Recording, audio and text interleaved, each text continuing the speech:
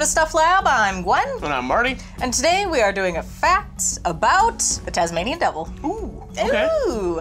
This was suggested a while ago in person by Dustin Blaze, so I don't have a pop-up, but thank you for your suggestion. We eventually got around to it. Eventually.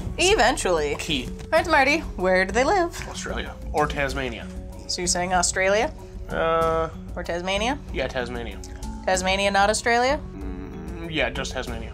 You are correct. Okay. They used to populate the Australian mainland, but have been gone for around, I believe, 3,000 years. Oh, okay. Description. Characterized by its stocky and muscular build. So swole. Black fur with irregular white patches on the chest and body. A thick, mostly non-prehensile tail, about half the length of its body. They're quite stinky. Has a loud and disturbing screech. Yo. Do you want to guess how long they are? I really don't know that much about these guys. Yeah, I think they're like the same size as the honey badgers. So it'd be like maybe 24 inches long. Well, the males are 25.7 with a 10.2 inch tail. And ladies are a little smaller at 22 inches with a 9.6 inch tail. Okay, so yeah. Males come in at 18 pounds. Well, they're thick. Yeah, and ladies come in at about 13 pounds. Okay. Very muscular though. Oh yeah. Diet! Apparently dirt. It's so tasty. Dirt. They are known to be ferocious while they feed. They have the most powerful bite relative to body size of any living mammalian carnivore, with a bite force of how many newtons, Marty? God, I have no idea.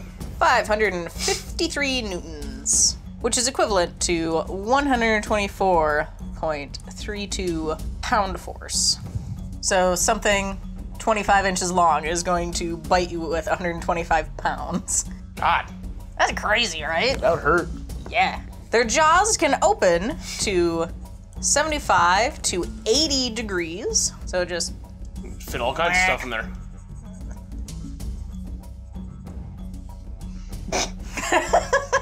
Yep. That's more like 90, but you know what I mean. Close enough. Yeah. The devil can crush bones with its face and bite through thick metal wire. You can, like, crush bones with its face, like it headbutts them, or No, like, it bites them. Like bites them. Okay, well, the way that it was worded was like it headbutt you so hard that it crushes bone. I mean, depending on how weak you are, it could. And it can also bite through thick metal wire. Jeez. Yep. Devils have 3 pairs of lower incisors, 3, and 4 pairs of upper incisors. So, I know this is just a hypothetical thing, but like, who would win in a fight then versus a honey badger versus one of these guys? Because, like, I know... Marty, we've never done a fact on honey badgers. I know nothing besides that they can get bitten and beaten up and they still just go, well, F you, and trundle along. That's what I mean, because, like, they got all the loose skin. These guys can bite really hard. I don't know. Be interesting. Well, eventually we'll do one on honey badgers and we'll compare their stats. Yeah. So we're going to continue with this and not the honey badger now. Yeah. Okay. They can take prey up to the size of a small kangaroo. They favor eating wombats because of ease of predation and high fat content.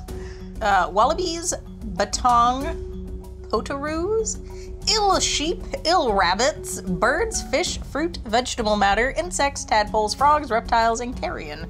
So basically anything they can get in their mouth. Yeah. Yes, indeed. Right on.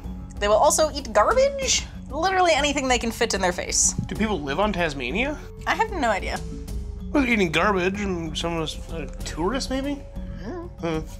Around humans, they will also steal shoes and chew on them, like leather shoes.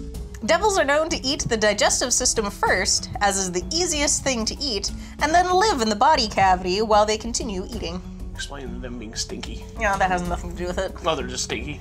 Yeah, they just have really stinky glands next to their beeholes. So when they walk, their tail puts their scent on the ground. Yuck. Yeah. Predators. What do you think is a predator to them? Well, they're on Tasmania because they got kind of booted out. I don't think that anything really followed them to Tasmania, so I don't think they have actually any natural predators there. So maybe people. So we're saying people? Yeah. Well, also dogs, foxes, Oh. cars. Cars are a big problem. Oh, so because people must they live in eat Tasmania then. because they eat roadkill. They get hit and then themselves become roadkill. Loss of habitat, which is also people. Disease, and the Tasmanian wedge-tailed eagle. It competes for food with the Tasmanian devil. Oh, okay. Breeding! They're not monogamous. The males fight over females and guard them to prevent infidelity during breeding season. Gestation is 3 weeks. The female will give birth to how many young, Marty? 4 to 5? 20 to 30! Oh, Jesus. Okay. But only has 4 nipples in her pouch, so not nearly that many Joeys survive. You'd think that evolution would kind of sort out that problem. Either less pups, more nipples. I think this makes it so only the really, really hardy survive. Only the strong survive. Newborns weigh around 0.2 grams. Little. Yes, that's grams. This is ounces. So very small. Young are ejected from the pouch at around 100 days and are independent after about 9 months. Fully grown at 2 years old, they seldom live longer than 5 years in the wild. No. So not a lot of time. Not really, no. Well, I mean, when you live their kind of lifestyle, I guess. Status, what do you think? Vulnerable or endangered, somewhere between there. Well, you have to pick one. There's nothing in between them. Endangered. You're picking endangered? Yep. You are correct. They've been endangered since 2008. Sad. In 1941, devils became officially protected. There's an illness called DFTD. Would you like to try and figure out what it is? You'll never get it, but No. I think it would be very fun for you to guess. Okay, so this is devil. Okay, yeah, okay. So, okay, I was guessing devil there. So, devil, let's see here. Devil food trouble deaths. This is disease. Devil food trouble disease. Food truck. They don't have inspections nearly enough. Devil food truck disease. This is tumor. Face tumor disease? Oh, sad. Also gross. Devil facial tumor disease. It threatens the survival of the species. It's a series of tumors that form around the face and mouth that eventually leads the devil to starvation. Ugh. It is a transmissible cancer, so contact with an infected devil can infect another one. Oh, God. Okay. Yes. Being hit by motor vehicles while eating roadkill also does not help. Starting in 2013, devils have started being sent to zoos around the world and part of the Australian government's Save the Tasmanian Devil program to try and breed up more devils in different places. Because who else is going to have the devil facial tumor disease? Yeah, right. Yeah, I don't really think that's something that, like, travels. In 2020, devils were reintroduced into mainland Australia in the Barrington Tops of New South Wales. This is the first time devils have lived on the Australian mainland in over 3,000 years. Why, though? What do you mean? Well, like, 3,000 years ago, I don't really think people had anything to do with them leaving the mainland. Mainly, like, other, like, animal predators. You know that the Aboriginals have been around a long time. Right? Yeah. Well, yeah, I know, but, like, they're not like we are now, where it's like, oh, that's a thing that's kill all of them. So, it's not in here, but its main food competitor was the thylacine. Competing for food. Most of the time, you want to take out things that are competing with you. So the the thylacine was the thylacine- thing that drove it out. The thylacine didn't help. Okay. All right, we're on to lore here. Are you ready? So it's a Tasmanian Aboriginal story. I believe this is the title. I'm not terribly certain. Taraba. The Tasmanian Devil explains why the creature looks and sounds the way it does today. It used to be handsome, with large eyes and soft black curls and a swinging tail. I think it's soft black curls. Like, that just... Okay. So what happened to cause this change? According to the story, the creature sought out baby animals for its prey. It would wait until the coast was clear and the parents were away. Then it would sneak in and make off with the small babies. It soon had a reputation for being greedy, lazy, and cowardly. It was known as a nasty animal. There were powerful spirit helpers who lived in the bush. They helped look after the creatures in the wild, As you can imagine, they were not very happy with the nasty animal. One day, the nasty animal made a great mistake. While trying to grab some babies, it found it was reaching into the home of the spirit helpers instead. It was in hot soup!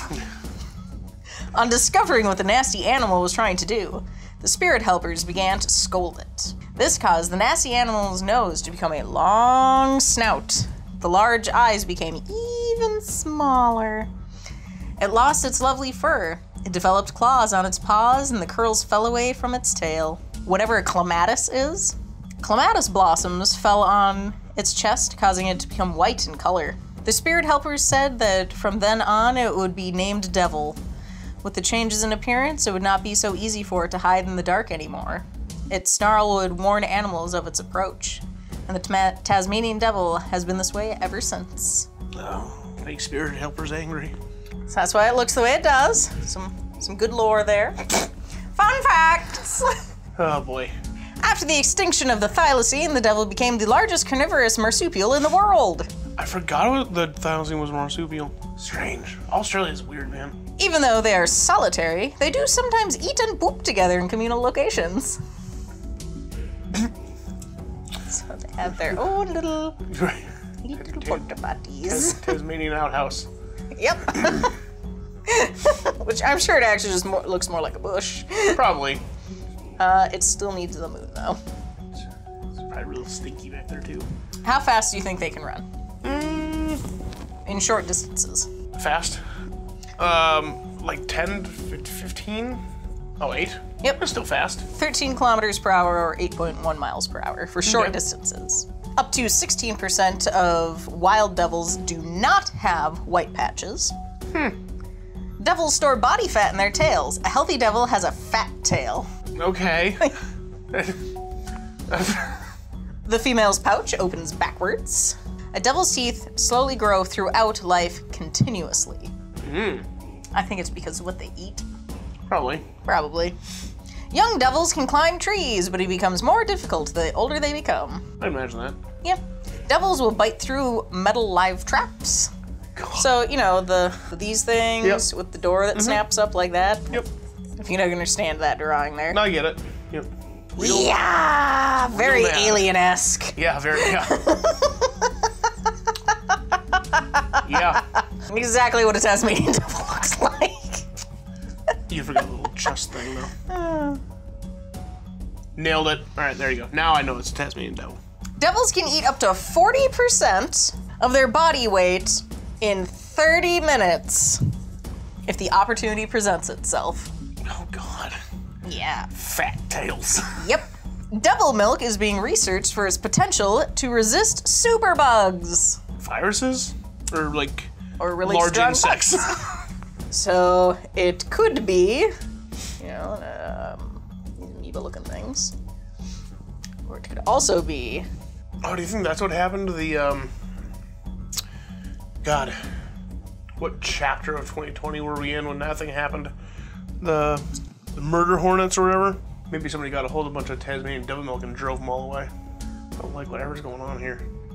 Ugh. Thoughts? Questions? Not really, no. Other than the fact they can just eat through traps. Like, that's really creepy. That's it, though. Yep. Thank you, Dustin, for suggesting this. Feel free to suggest more. Anything you'd like to add? No. Thank you for joining us, and we'll see you next time. Bye! Bye.